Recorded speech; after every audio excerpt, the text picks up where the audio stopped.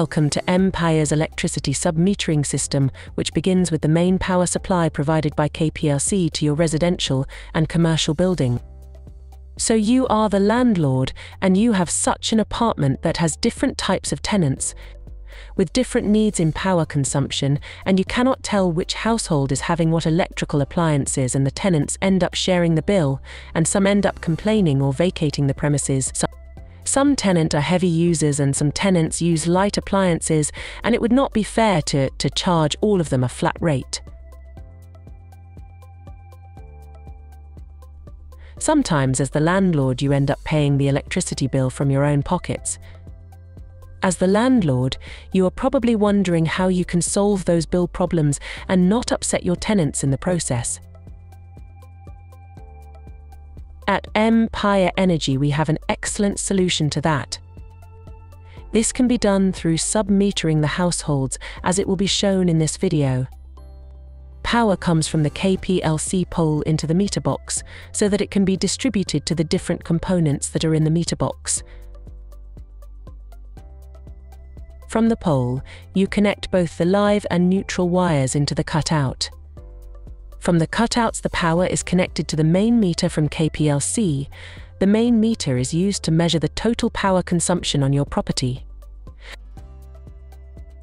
From the main meter, the power is connected into the double pole MCB units, then looped to each single MCB, depending on the number of MCBs in the system. Each MCB is connected to its own submeter, which we offer in our company M-Paya Energy. We have two types of submeters, one that is split with separate CU, the other with integrated keypad meter. The advantages of the submeters is to make sure each household get to pay the bill for the power they consume. Each submeter then connect to a separate CCU that are in different households, so the submeters can help landlords know exactly how much power each tenant is using, and each household can pay for the power they use.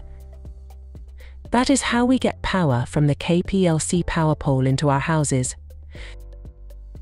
This is how the M-Paya submetering works in simple steps. Step 1. Landlord onboarding. Electricity water meters installed by us or M-Paya partner. Each meter is registered to the owner of the property where it is installed. Step 2. Vending. Tenants buy prepaid tokens vended by M-Paya using M-Pesa mobile money, retail shops or online. Step 3. Token generation.